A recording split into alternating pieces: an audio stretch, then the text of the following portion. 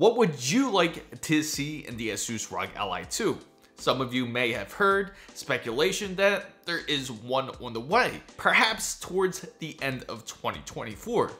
Remember, this is all just rumors and speculations, and we don't really know what's true and what's not true. But I can tell you what is rumored about the Asus Rog Ally 2. Instead of the Z1 Extreme chipset, they will feature AMD's Ryzen Z2 Extreme chipset, which is an improvement over the Zen 4 processor. What I want to talk to you guys about is what we really need to improve the Asus Rog Ally. And what would you like to see that would make the Asus Rog Ally a much better handheld? I'm going to go over the top 10 things I believe that can improve this handheld drastically and make it just about the perfect PC gaming handheld that there is out there. Now, the first one I do gotta mention, who wouldn't love to see a OLED screen? You're gonna have way better contrast, deeper blacks, much more accurate and true colors when you are gaming. It would make the experience much more immersive, and I'm sure all of you would agree with that. But there is one downfall when it does come to OLED. Batteries and OLED screens do not really like each other. In fact, OLEDs like to build up and produce a lot of heat. It would need a much more improved heatsink for the Asus Rog Ally to be able to handle a OLED screen. Hopefully the engineers and the R&D department of the Asus team can possibly do that. That brings me to number 2, a much better and bigger battery life. Perhaps that should have been number 1. That was the biggest issue I feel that I personally had with the Asus Rog Ally. If it wasn't for the battery life, if you could game for 3 to 4 hours, that would be a big plus for the Asus Rog Ally. We all know if we do get a larger battery for the device, we may have to sacrifice some weight for that. And is that a sacrifice that you would be willing to make? And if it is, make sure to comment down below that you would feel the same exact way, that you would be able to sacrifice weight in order to get much more longer gaming sessions without being so close to an outlet or your Anker Powerbank with you so you can charge it up back up to full. Number 3 for me, and this one, I gotta say, I know all of you might agree with this one. It needs to have better glass for the Asus Rog Ally. It needs to have something more like the Gorilla Glass armor, which is similar to what they use on the Samsung S24 Ultra. The reason why I bring up that device is because it has a non-reflective screen, which makes a big difference, especially if you're out in daylight or you're gaming right in a big bright light. You won't get that nasty reflection where you gotta kind of maneuver your Asus Rog Ally to be able to see your screen clearly or bring up the brightness. Asus Rog Ally can go nearly up to 500 nits of brightness, but you don't want to really keep pushing that limit of the Asus Rog Ally for the brightness, because then it will wear down on the battery, and that would be a big pain. Imagine how much better it would be if the Asus Rog Ally had Gorilla Glass armor on there while you are gaming. So that would be one of the top improvements I personally like. Of course, the cost of the device can go up. Number 4 for me is a trackpad on the back of the Asus Rog Ally. Have you guys ever had a PS Vita? If you haven't, they had a really awesome idea. And no, not similar to what the Steam Deck has, but a trackpad on the back of the device. So instead of using your joysticks or your sticks in order to move around the cursors in order to click on the application or software that you would like, you can just put your finger on the back of the device, move it around, and then select it with pressing A, or maybe even just double tap the back of the device, or maybe have some sort of clicking action for the back of the device. If they included a trackpad in the back of the Asus Rog Ally, it would definitely enhance the Windows PC experience being on the go. Number 5. It's gotta have a better improved SD card slot.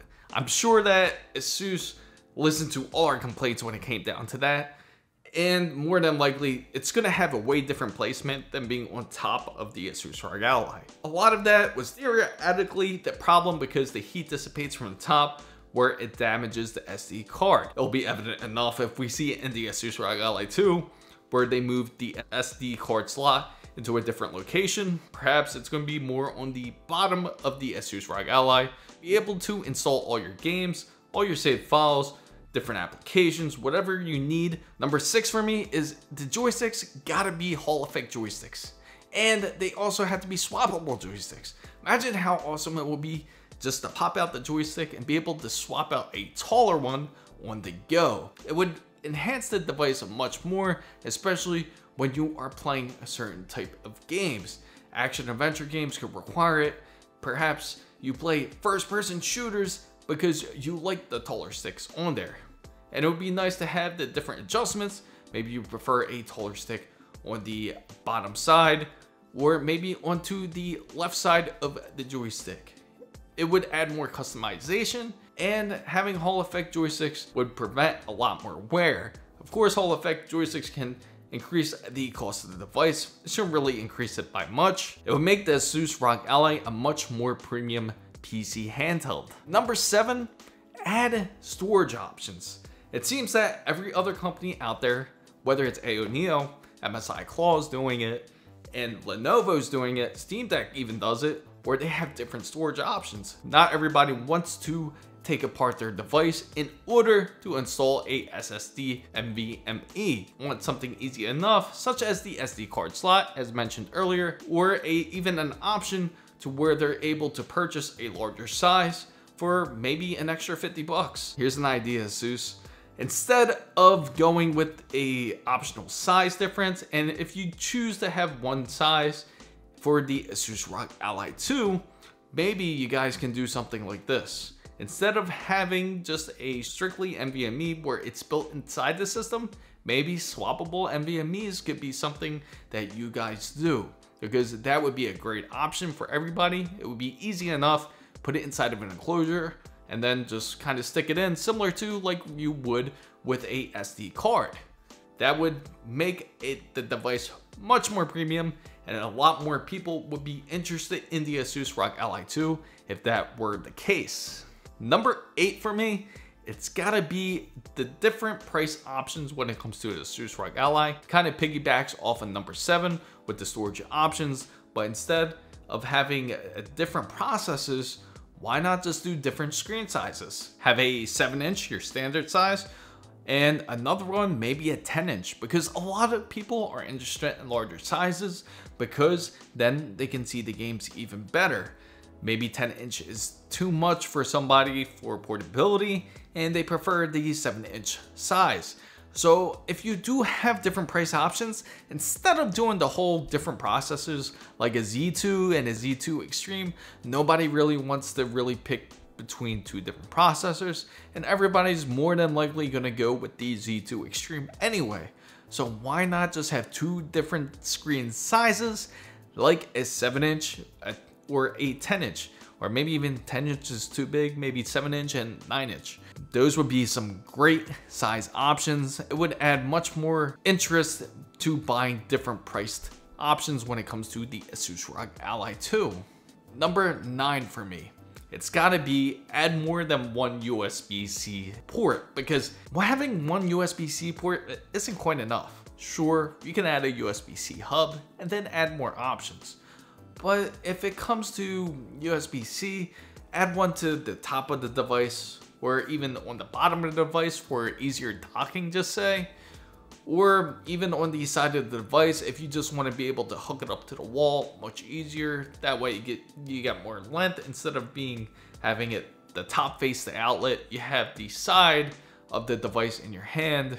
Well, maybe the side wouldn't be a good idea because it would get in the way of gaming sessions, but maybe the top and the bottom would be the best choices when it comes to USB-C. Then you can also power up the device this way instead of relying on a USB hub to be powered as well. That would be a great option, and that would really make it feel like a newer version of a Asus Rog Ally. Instead of just having just the one port, that port's gonna be taken up by something, especially if you want to game like with a Envision Pro. Number 10, this one could be updated via software because it really could have more dock setting options. That way, when you have the Asus ROG Ally hooked up to your dock, have it have the option of different resolutions, different refresh rates, different options where you can be able to, on dock mode, maybe have a more extended desktop, or maybe you just prefer a duplicate desktop. Those would be some great options for the Asus ROG Ally if you guys come out with something like a dock mode, and if it was added to something like Armoury Crate Lite. Asus did a great job, personally to me, with Asus ROG Armoury Crate Lite because it doesn't really feel too much of a burden for the actual system for the ROG Ally 2. Fam guys, for the Asus ROG Ally 2, what would you guys like to see in that device? I hope you guys found this content very useful. If you did, make sure to give it a thumbs up. If you know anybody else who is interested or who loves the Asus ROG Ally as much as we all do, make sure you share this video with them. Also, if you're not part of the Big Wonderful fan band, make sure you go down and hit the subscribe button for more, and don't forget to hit the notification bell. And for all the newest updates, make sure you follow my X handle right here, as it is the same as my TikTok and IG as well. Fam guys, thank you guys so much for watching. This is Chris Mizo, signing out.